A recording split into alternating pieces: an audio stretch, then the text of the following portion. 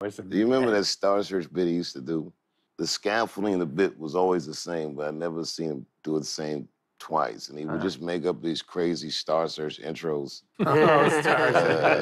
Star Search. Yeah. This next band's been kicking around the Miami area for the last 15 years. Give it up for overnight sensation, he'd say. And he would do that. Like he had a million of them. And I've seen him do the bit a bunch of times. Never the same. The lyric, the scaffolding was the same. The lyrics always change. The first thing I did the show International Star Search. You know the show Star Search with Ed McMahon? He had this one, International Star Search. So I went on that, and I was from Canada, you know?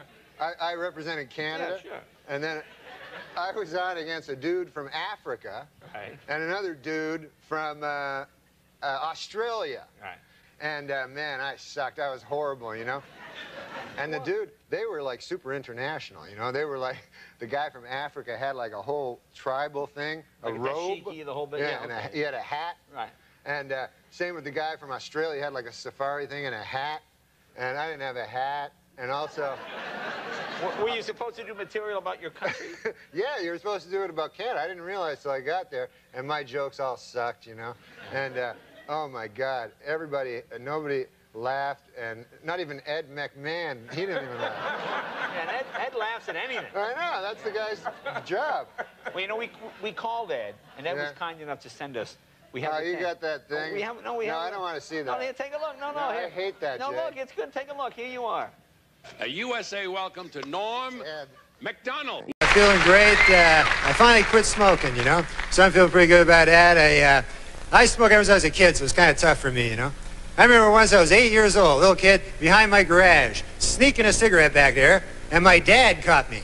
He hauled me in. I thought I was in for the strapping of my life, you know. What he did is he pulled out a big cigar. Must have been half the size of my arm, this giant cigar. Stuck it in my mouth, lit it up, made me smoke it all the way through, right to the end.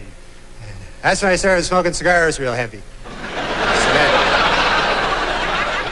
But I gotta get in shape, you know.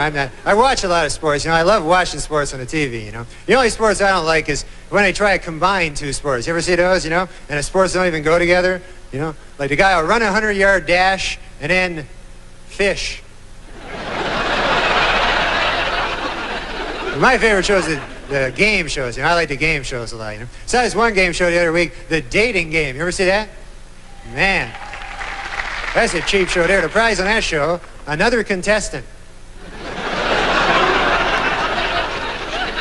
Last week they had a guy, I was like a crazy guy, loony bin, psycho, wingnut kind of guy, you know. And then they made the girls ask those questions, you know, laced with sexual innuendo.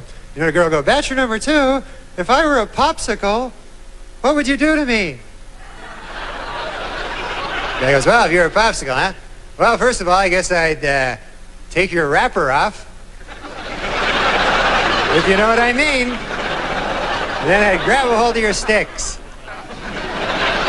If you know what I mean. Then I'd press you against the counter till you're broken too. Put half of you in the freezer till later. If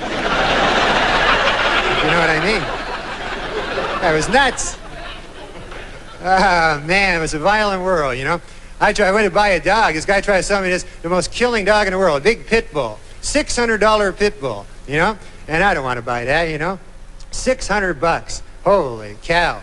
You know, guy says, this dog will protect your valuables. You know, I don't even have any of that valuable, you know? I mean, I buy the pit bull. That would be the most valuable thing I own right there.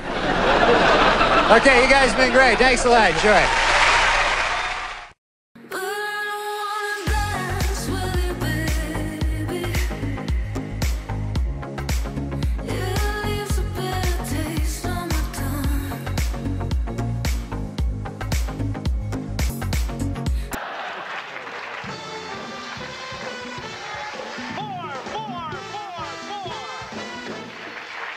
What was your numerical score? Do you remember? I got 3/4 of a star. Oh. There was four, I figured out how it happened. There was 4 judges. 3 of them must have given me 1, and one dirty bastard gave me 0. And I think it was that Robin Leach son of a bitch. You know, there's a lot of those self-hating Canadians. Now, tell us about the Norm Show. You look like you're having fun. Oh, yeah, the Norm Show? Yeah, that's on...